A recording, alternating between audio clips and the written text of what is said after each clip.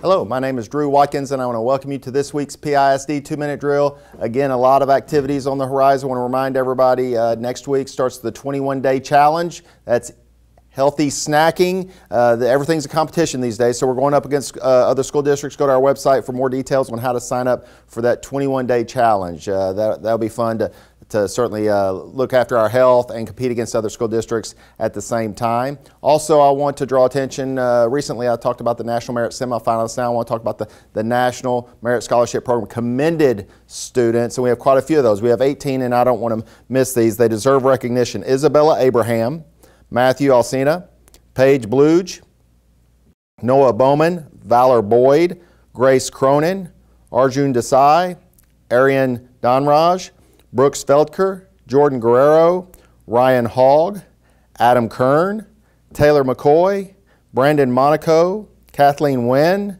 Drew Nuzzi, Tierra Palios, and Alan Watatani.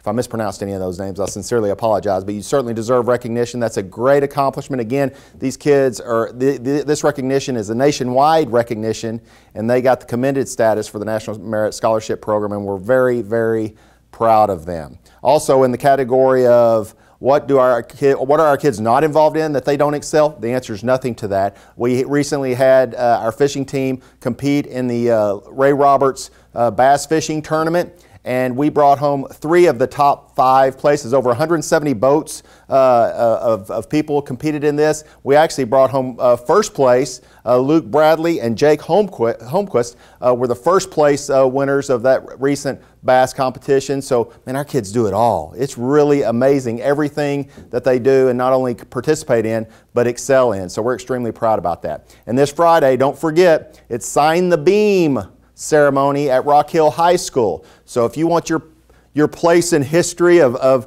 what's happening next with Rock Hill High School, and we're really inviting the entire PISD community, not just kids that are going to Rock Hill. We want everyone to be a part of this. That'll be Friday, October 4th in the afternoon. Look to the website for more details on that. But we want to invite everybody to come sign that beam that's going to go up in the rafters and be a part of Prosper ISD's history really till the end of time, and we want to encourage everyone to be a part of that. A lot of things going on. Again, I want to push you to our website and all the various newsletters to make sure you don't miss out on any of the awesomeness that our kids are involved with. Continue to soar with pride, and remember, we are Prosper.